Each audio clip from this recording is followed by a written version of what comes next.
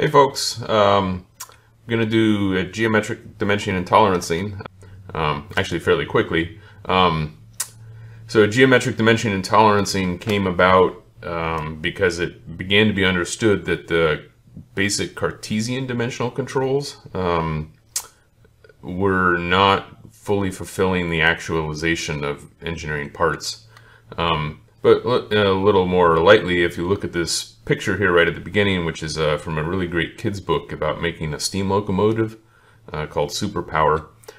This beautiful pen and ink drawing of two draftsmen working on this locomotive. You can see that there's this square down here on the edge of the board, and that would slide along and automatically give them a normal line to the top. And they would take this sheet of paper and pin it down on these four corners to square it up. And then they can move and extend these lines square and parallel throughout the whole sheet. Let me jump back to the show and tell. Behind you, you can see I have got a drafting table that's sort of intermediate technology. There's a parallelogram arm on there and a little square. And I can move square lines anywhere around on the sheet of paper. It's a fun way to work. Before CAD and CAM, moving geometry and keeping it consistent and square with itself was a challenge that was addressed with these mechanical and technical assistants. But going into geometric and dimensioning and tolerancing, it's a system for communicating what you need a product to do to a manufacturer in a way that doesn't require English or any other notes or special design. So it's a symbolic language. It's an international symbolic language that's organized with an international standard. And it should be able to communicate any geometrical shape, any arbitrary geometrical shape that has to be assembled with another one, and communicate the assembly requirements completely into itself. And it sort of follows that it's a parametric description language, much like your modern CAD setup, where if you go in and master the CAD's language and the way it wants to hear and interact and present parameters for straightness and for fillets and radiuses and how fits are and surfaces and blends and all of the details, if you master all of that, you can render any arbitrary shape. The same with geometric dimensioning and tolerancing. You can accurately describe a shape using only these symbols. So related to the drafting at the beginning, we used to use what is now referred to as Cartesian dimensioning and tolerancing, where you say such and such feature is on an XY plane and it is here. And it can be here within a tolerance of plus or minus 5 inches. It seems like that should be all you really need to know. Here's the feature, here's where it is in space, and here's how much it can move around. As it turns out, this is a Cartesian dimensioning and tolerancing. As it turns out, the errors kind of stack up and don't self-describe the reality. So I've got a simple plate here. I want 4 holes in it. And hole 1 is at 1, 1. Hole 4 over here is at 3, 3. Now I've given my manufacturer 5 thousandths, but if they start in this corner, this hole's tolerance is now much lower, right? Because I have to pass bolts through this is the reality, right? Or some other thing has to go through this. It has to relate to this assembly. So I need to close down the tolerance if I have a tolerance on the hole. Here's an illustration of that a little more carefully described. So the original center here is our 5 thousandths tolerance zone, or let's see if this is this scale. Yeah, I think so. And then this is our larger tolerance zone here if we were to use a geometric dimensioning call out. And we say the hole has to be at this XY point, but it can deviate circularly rather than squarely in X and Y. So we get all of this extra space. And the reason this makes additional sense is it's much easier if you imagine me trying to post a bolt through this and through a large pattern of these. If I have this circular extra space out here, it's much easier for me to get that bolt through after I put the 6th or 7th or 8th or 50th bolt in that pattern. The tolerance kind of stays near its maximum best condition. GD&T is controlled by this standard, ASME Y14.5M, and it's revised every couple of years. I believe there's a 2020 or 2021 expected. It tracks with an ISO standard, so they run in parallel lockstep, so they come out at the same time, and they're overseen by functionally the same board that gathers feedback from industry and makes revisions and has a careful deliberation process that's pretty well documented. It's neat to read the language. The language of the standard is in plain English. It's hard, it takes concentration, but it is fundamentally in plain English. It's well worth, and I think we have references here at the end for getting a book on how to work with this stuff. It can control form, profile, orientation, location, and runout. Runout in this last one is unique to cylindrical surfaces. The rest can be on all kinds of shapes and so forth. Here's the symbols for some of the callouts. The names of very specific geometric forms as subsets. So in form, we can control how straight, flat, circular, or cylindrical something is, etc., etc. Here's a GD&T print, very basic GD&T print. It's a circular disc, a flange of something, maybe it's a pipe flange. It has 4 holes on the outside, 1 hole on the center. Has a datum reference here, A, so it wants this to be measured first with this set down on a flat surface. And then B is the circle, the outside circle itself, so it wants to be this diameter. So here's our first actual GD&T control frame. This diameter needs to be square within 30 thousandths at its largest size, maximum material condition, to A. All right, so what we're saying is this angle here needs to be square, and the top of this can't move left or right more than 30 thousandths if it's full size. If it's less, it can move up to that. We have a similar we have a call out for a hole position in the center. Pretty generous call out. It can be anywhere between 0.6 of an inch and an inch. Although units aren't stated on this, so this could be millimeters, but this would be a fabulously small, precise, some sort of watch part or precision microelectronics manufacturing part or something, if it were in millimeters. So we'll presume it's inches right now, but it's always worth checking. So now we're calling this position out for diameter in relation to A and B. And then we have 4 holes with a little bit of space. And this is essentially a classic bolt hole circle call out. And these are wanted to have a pretty close control position relative to the bolt circle, is what the engineer is telling us, because they set this center hole as D. So inspection process, we would lay this down flat, we would make sure this would square, we would then check that this was normal to the center, right? It was centered within this tolerance, and then we would check that these 4, right, are in a positional relationship with respect to the center circle. And we're not so concerned, we are somewhat concerned, right? But the tolerance and the information that the engineer is trying to convey is that we want these 4 holes close to that center. This is a basic dimension, so this is our fall through. If we are not controlling it geometrically, this falls back to a Cartesian basic call out. Here's an illustration that's a little complex. You can sort through it a bit if you like offline. But this is related to the earlier thing where we have the circular tolerance zone instead of the square tolerance zone.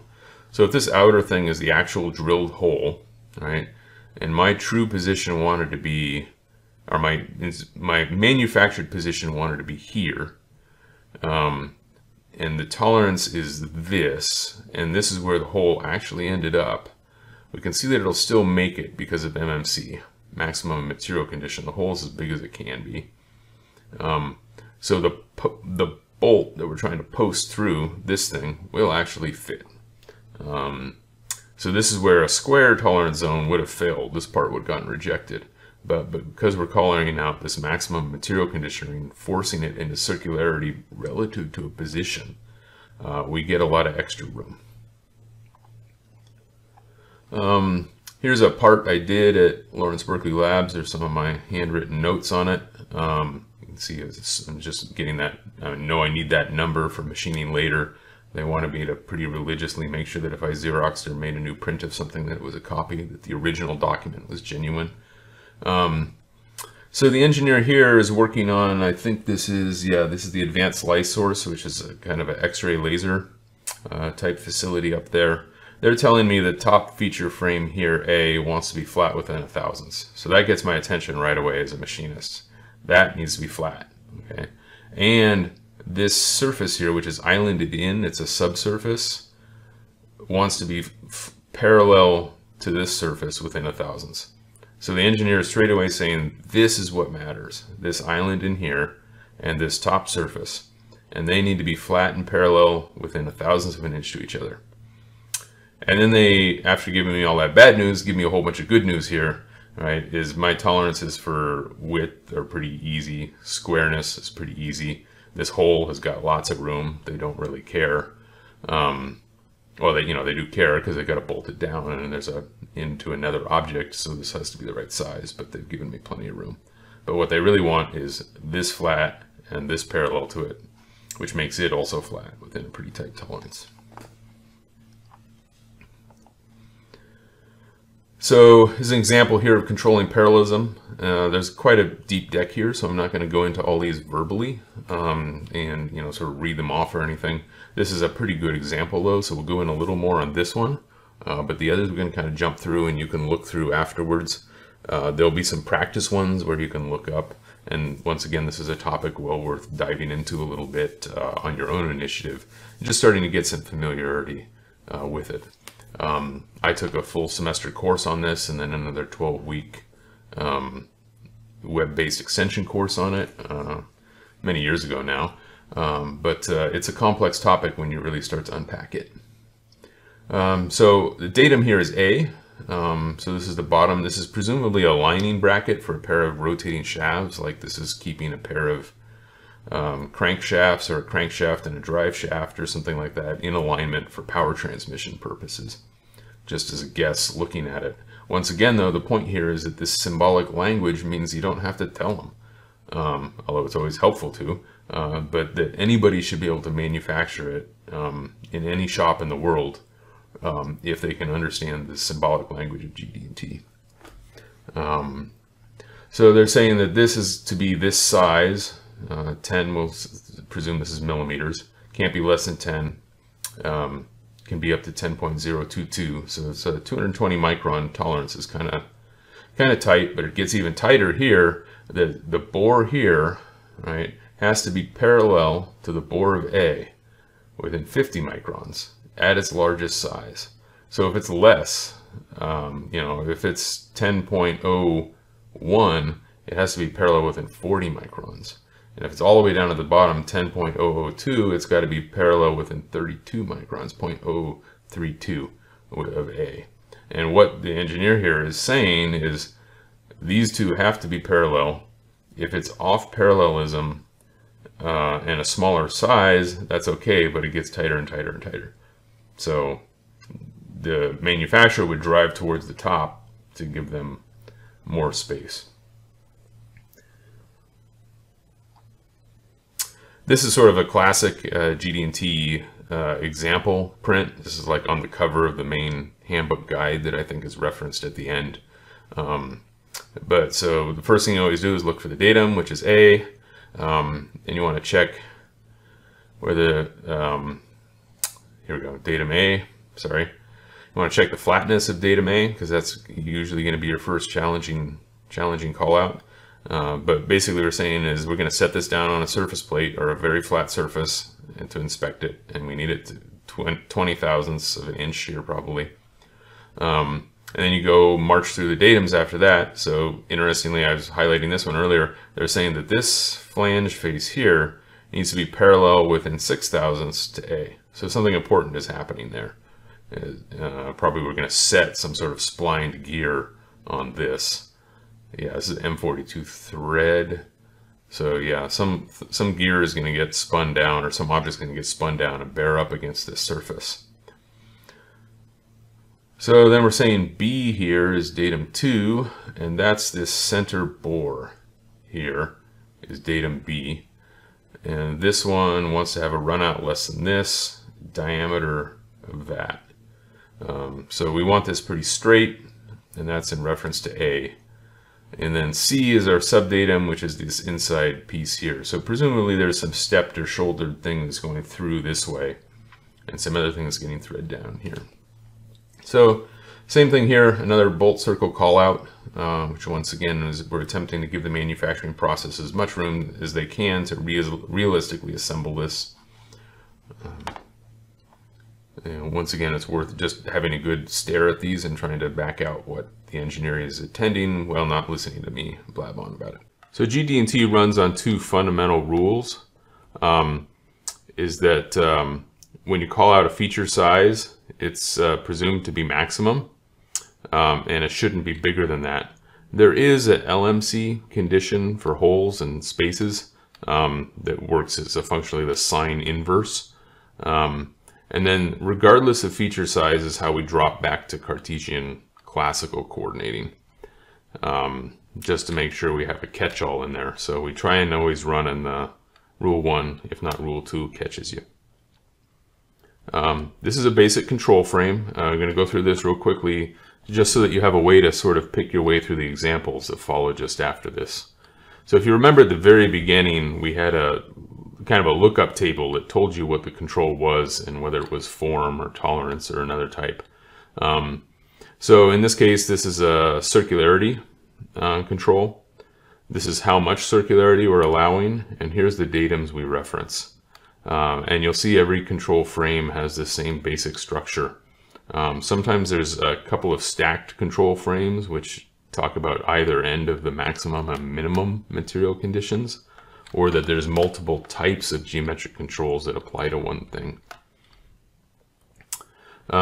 So back here we have datums A, B, and C. Well, what do we mean about a datum? A datum is essentially a surface we're going to put the thing that's being made against to measure it. So in this example, we have a part, and it's going to be set in the back corners of these planes, X, Y, and Z in this functional assembly.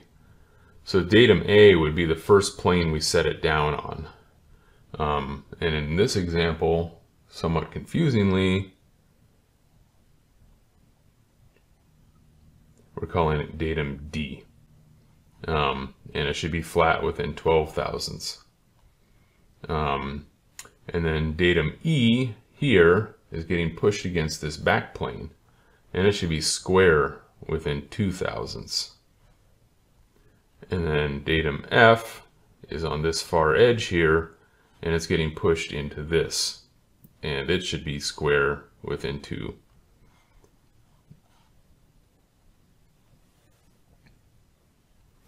So this one, and this one, the next 3 slides, are just practices. They're snapshots of various GD&T prints that we found that have control frames. You can use the lookup table at the beginning or online references to start just looking through these and understanding what the designer is intending to communicate about the geometric shape and how these things should be made, particularly with an eye to all of these are functional in assembly. So the bolt patterns and the other references are talking about how this might be assembled. If you want to know more, there's a huge Wikipedia page that opens up into a whole lot of references. It's a deep dive. There's a lot of complexity in there, much like parametric modeling in the modern CAD environment. It's a very easy hello world and pop-up start, but true mastery takes study and concentration. So I'd recommend at least, drive around, get familiar with the ground, and then when you're challenged to need or use or understand this stuff, you'll have a good starting place to work from. Here's what the future is probably going to look like, is we're going to have parametric modeling of a solid in a computer environment, and then there'll be an overlay you can toggle on and off that has the GD&T callouts. So you can see here we're setting datum A as this face. And then we're moving on and making these call outs. So we have fundamental dimensions and control frames and so forth. That's all for the GD&T lecture. Thank you very much.